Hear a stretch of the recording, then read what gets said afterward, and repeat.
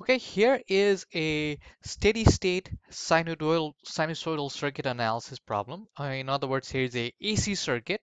It's running in a steady state. There are two voltage sources here. One is 20 cosine 10t plus 90 degrees. The other voltage source is the 10 cosine 10t volt.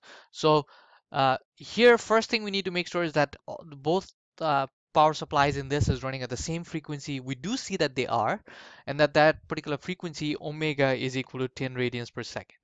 Now that we've recognized that all supplies in the circuit are running in the same frequency, we can actually use the concept of phasors to simplify the trigonometric uh, uh, manipulations we would have had to do. So instead of doing things in the sine cosine domain or the trig domain, let's convert these voltage sources to their phasor equivalent. So 10 cosine 10t plus 90 degrees can be written as a phasor with magnitude 20 and angle of 90 degrees. Similarly, the 10 cosine 10t voltage source can be, in terms of its phasor representation, can be written as 10 angle 0 degrees as long as the frequency is 10 radians per second, right?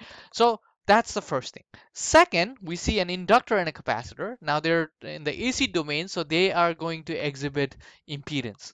The impedance is frequency dependent. So for the inductor, the impedance of the inductor is given by j omega L. In this case, omega is 10 and L is 1.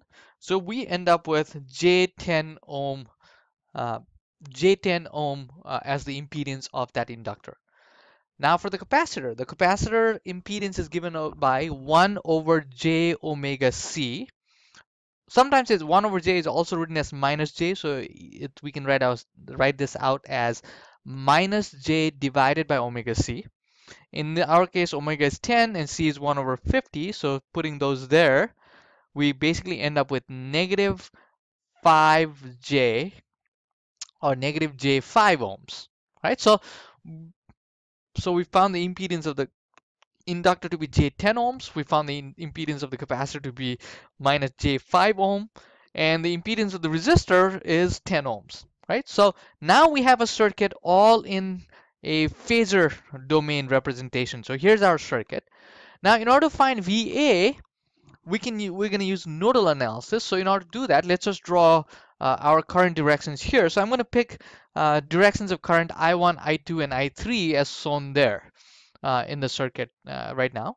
Again, as you recall, these directions are arbitrary, and depending on the direction, you'll get values for the voltage and the current through different elements. The polarity might change, right? So in this case, I1 is facing from the power supply towards VA.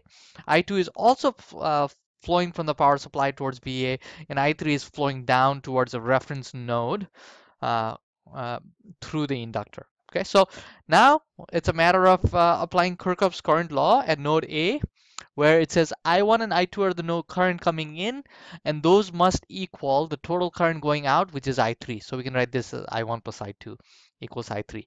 Now I1 flows from 20 angle 90 degrees to VA through the 10 ohm. So we can write that as 20 angle 90 minus VA divided by the 10 ohm. Similarly, I2 is flowing from 10 angle 0 towards VA, so 10 angle 0 minus VA divided by the impedance of the capacitor right here, so minus J5. And the final current I3 is flowing from VA towards ground, so VA minus 0 divided by J10. Right, so we have that. Now using algebraic simplification, let's basically separate out all the terms that have VAs and the terms that don't have VAs.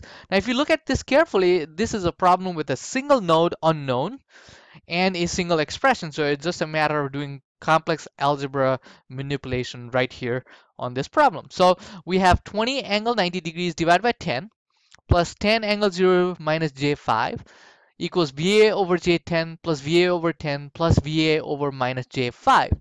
Now, angle 90 degrees basically means, if I grab my pen, on a real and imaginary axis, if I have my real axis here and my imaginary axis here, that's my imaginary axis right there.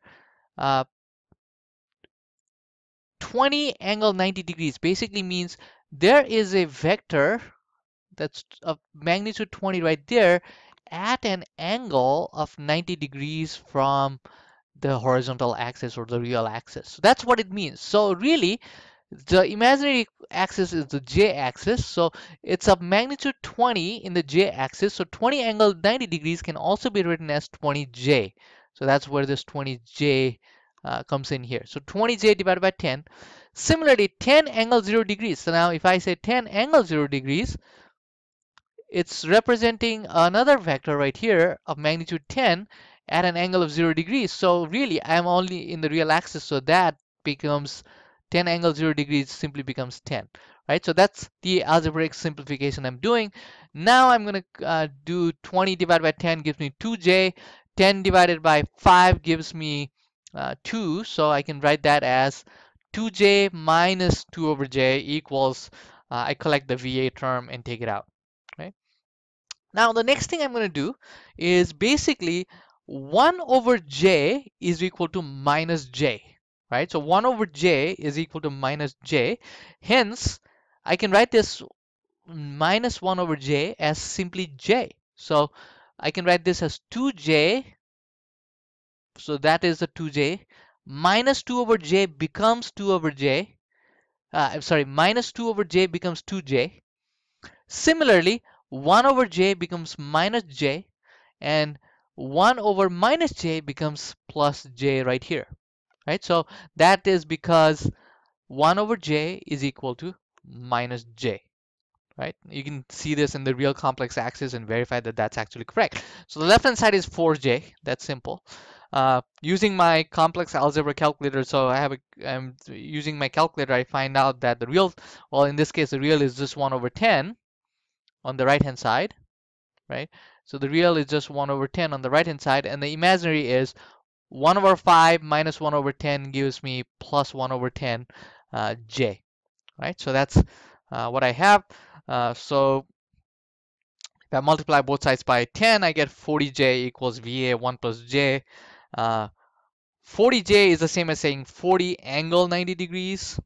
And 1 plus j, if I change that into polar coordinates, so 1 plus j into polar coordinates is basically square root of 2 with an angle of 45 degrees. So I basically convert these Cartesian coordinates to polar coordinates, and that's what I get. So VA is essentially 40 angle 90 degrees divided by square root of 2 angle 45 degrees.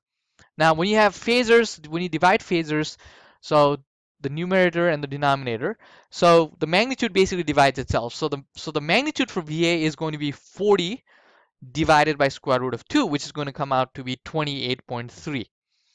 The angles, when they're divided, basically subtract. So when two phasors divide each other, the angles subtract. So the resulting angle becomes the top angle minus the bottom angle. So 90 degrees minus 45 degrees, which lead us to VA equals 28.3 angle 45 degrees volts. So this is the voltage at node A.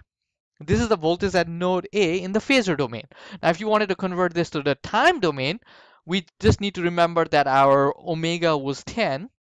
Omega was 10 radians per second, so we can write down that the magnitude 28.3 is 28.3 cosine 10t plus the phase angle that we just calculated here, which is 45 degrees. So VA of time t in t is 28.3 cosine 10t plus 45 degrees. Right? So that's basically the voltage across the inductor or the voltage at node A for this particular problem.